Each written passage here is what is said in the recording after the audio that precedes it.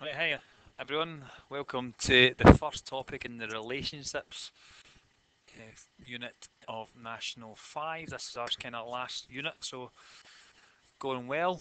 Now, hopefully, we're used to the flip learning by now, so you all should be used to what we're looking for and what we're going to do.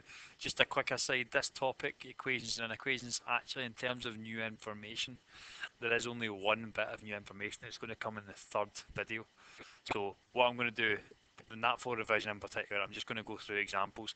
You might like to get the examples down in your notes just as we go through, maybe give them a wee try at the start as well. But it's up to you whether you're doing that full revision ones, but it's certainly in the next two slides, all the examples are just going to be going into your notes because there is actually very little in terms of new material here. Okay, so I'm just going to look at 4 or 5 examples. Looking at solving equations, the theory is going to stay the same as you have seen it forever. You've probably seen these equations in first year, if not before.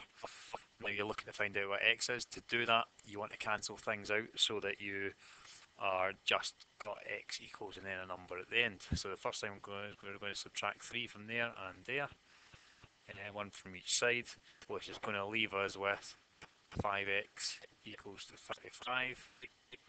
Then cancel out that times by 5 there, we're going to divide by 5, which leaves us with a final answer x equals 7. Okay, now I'm not going to spend a lot of time on that, that should be straightforward. That is National 4 stuff right in the middle of National 4. Here's example 2, very similar. Now, your problem here is your x's are separated, so I'm going to cancel out that 6x there so that all my x's are together. So I'm going to subtract 6x from there, subtract 6x from there. 2x minus 6x is negative 4x, sorry, that equals 14.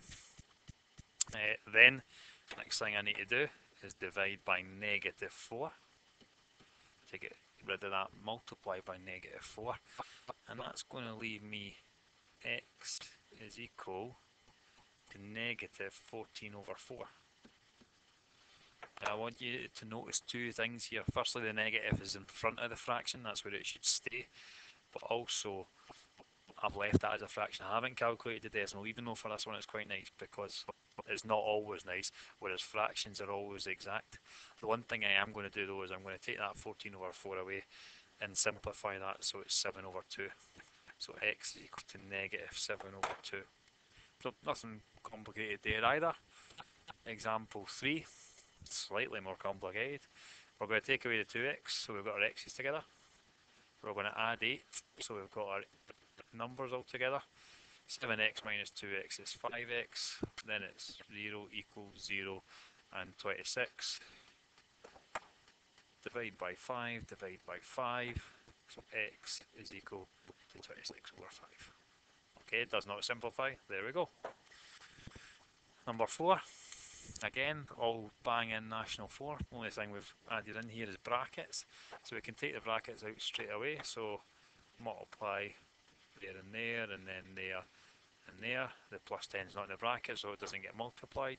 So that's going to give me 3x plus 21 is equal to 4x minus 12, and then the plus 10 at the end, and then 3x plus 21 is equal to 4x, and then that negative 12 plus 10 gives you negative 2.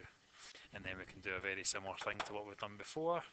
Take away 21, take away 21, take away 4x, take away 4x.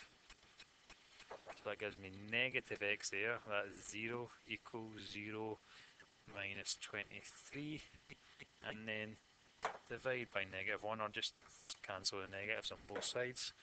Same thing going on, and x is going to equal 23.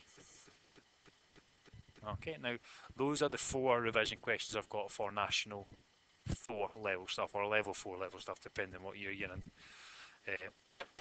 I'm going to sneak in another example here because it's quite simple, or relatively simple once you get going, and I'm just going to show another way they can kind of chuck in a little bit of National 5 work with breaking brackets with a National 4 level solving equations.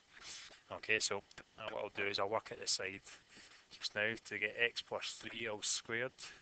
We know that's x plus 3 multiplied by x plus 3, which when we multiply out with our rainbows gives us x squared plus 3x plus 3x plus 9, which gives us x squared plus 6x plus 9. And then same goes.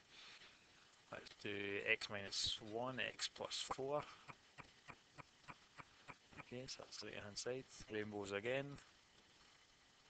is equal to x squared plus 4x minus x minus 4, sorry, we made a mistake there. Minus 4, which is x squared plus 3x minus 4. Okay, so having broken those brackets, I can create my new equation. So x squared plus 6x plus 9 is equal to x squared plus 3x minus 4. Now, the reason this is a more complicated equation, or slightly more complicated anyway, is that it's a trinomial on both sides. You've got an x squared there. But because you've got an x squared on both sides, if you subtract an x squared from both sides, that's you doing the same thing to both sides, so it remains balanced, and that'll cancel out all your x squareds. So what you'll be left with is 6x plus 9 is equal to 3x minus 4, which, by the way, the ring is rational 4. So if we do our working again, take away 9, take away 9, take away 3x, take away 3x, it's going to leave us with 3x equals negative 13, divide by 3, divide by 3, so x is equal to negative 13 over 3. Okay, that's you. Now there's nothing really that new in there. There's maybe a couple of reminders that you need from before, but really it's all about getting used to working with equations again, and perhaps maybe in National 4 you didn't really work with the fractions on the right hand side too much, but that is that for revision. There's 5 questions varying in difficulty. It starts off really easy, gets up to the ones with quadratics. Pause the video, give them a wee try for me. I'll put the answers up in a second. Right, thank you very much. That's you. Cheers.